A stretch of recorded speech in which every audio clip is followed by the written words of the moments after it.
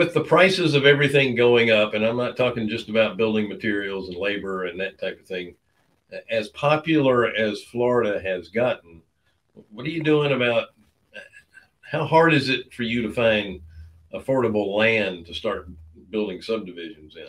Yeah, land is hard right now, for a lot of people. You know, the IMN conference was a few weeks ago in Miami, and there were a lot of the big hedge funds, institutions there saying they were getting into build to rent. And they had tons of money. It was funny though; they couldn't find any land. they're they're trying to go off of just basic resources, and then at the same time they're also paying too much, and they can't make the numbers work. And it's also hard to find people to build for you right now. What we have, Bill, is we have a 14-person team that we have an off-market system to identify tracts of land and spot lots, you know, existing lots in already established neighborhoods that aren't on the market.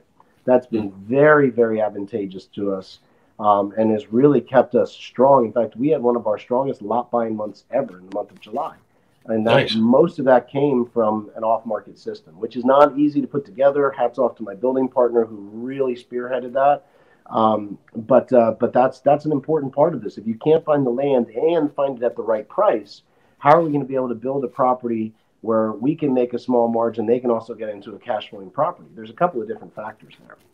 Sure. And you also have to make sure that the affordability of the house is going to dictate how much people can afford in rent. Yeah. And you don't want to pay too much for something that people aren't going to rent anyway. Exactly. And most people don't realize that Florida has a lot of agricultural land. Oh, yeah. There's a ton of land available. Is it suitable to build on?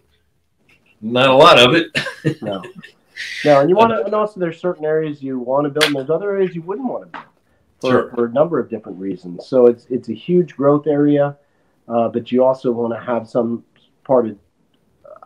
desire for people to be there, because you could build a house in certain areas of nowhere. I think it's going to be really hard to rent. So you want to be near areas where they're experiencing the growth and there's some desirability to bring the people there. That's really important.